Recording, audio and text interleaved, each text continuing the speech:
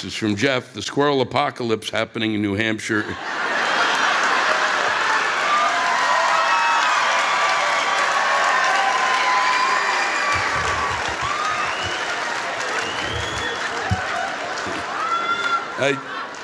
I seriously have no clue as to what you're talking about.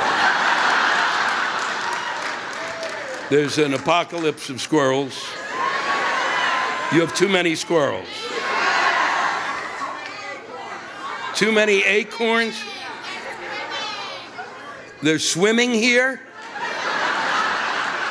What are you talking about?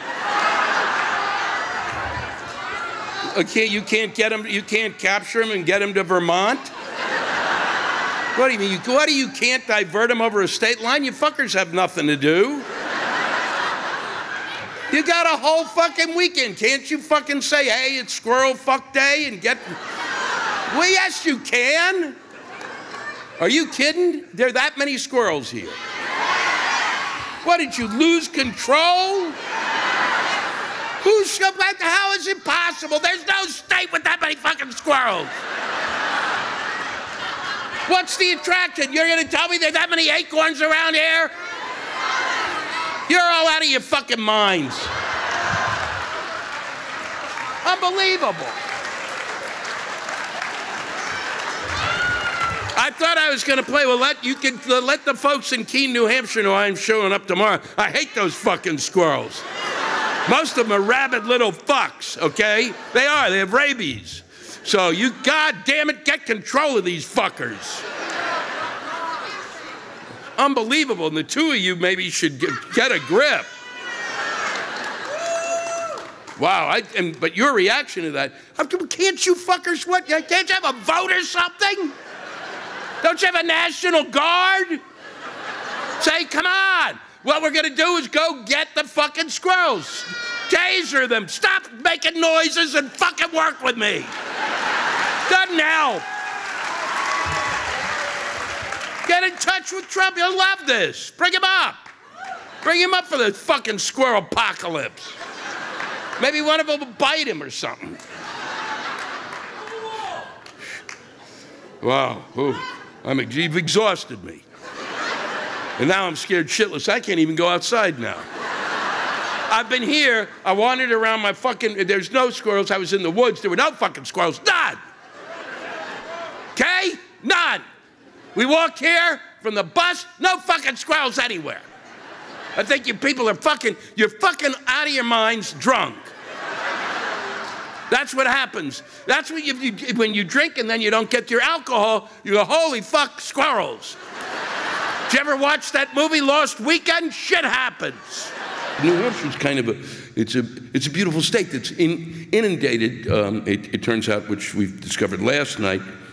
John has talked about it in his act this evening, and it's inundated with squirrels. And I don't know why, and people they tried to explain, and I just think none of it makes sense. And I thought they were full of shit until we were driving today, and it was literally like, wow, it was like it was Squirrel Gettysburg on the highway. Thousands of little squirrels in blue and gray uniforms lying there. Horrifying, just fucking and I hate squirrels, I hate them. But even I was kind of saddened by the billions and billions of squirrels that have died to keep New Hampshire free.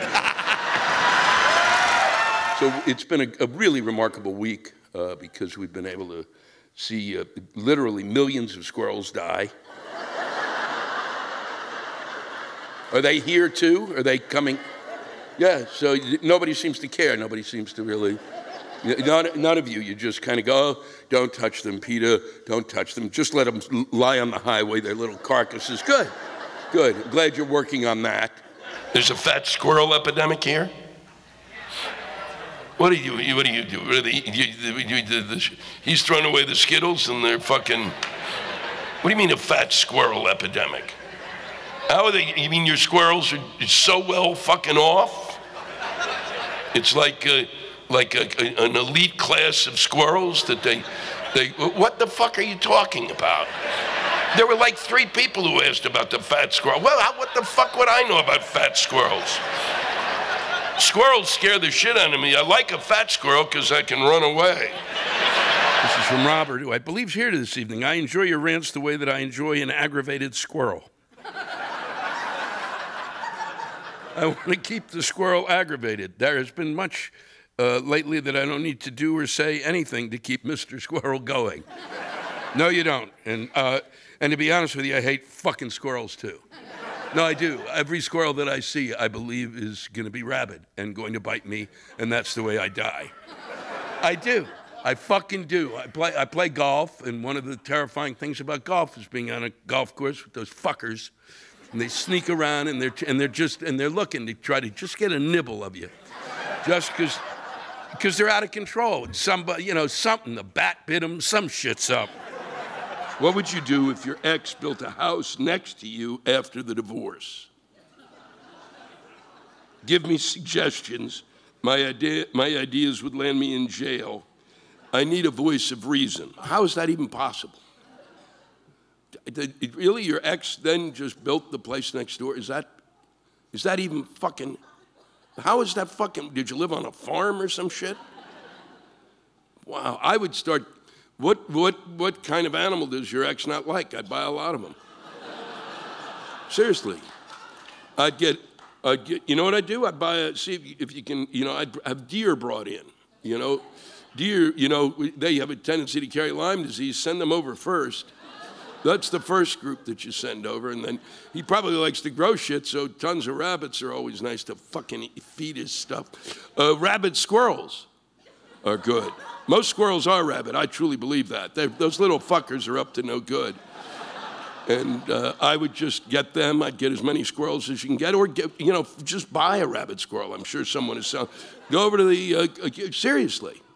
Go to a veterinarian and say, I'll pay good money, and would you inject this squirrel with rabies? He says, what? You say it's an experiment I'm running, and then fucking grab that thing and then let him go in the house. Let him go. I don't have any other suggestions other than firing, your weapon. Maybe every night just set up a target range in your backyard. That's all you need to do to threaten him, is just sit there and have an outline of him on the thing and be firing at it. That's totally legal, totally fucking legal. In many states, like Michigan, they'd celebrate you for that. That's all I got to offer. And I know it's not a lot, but I would move.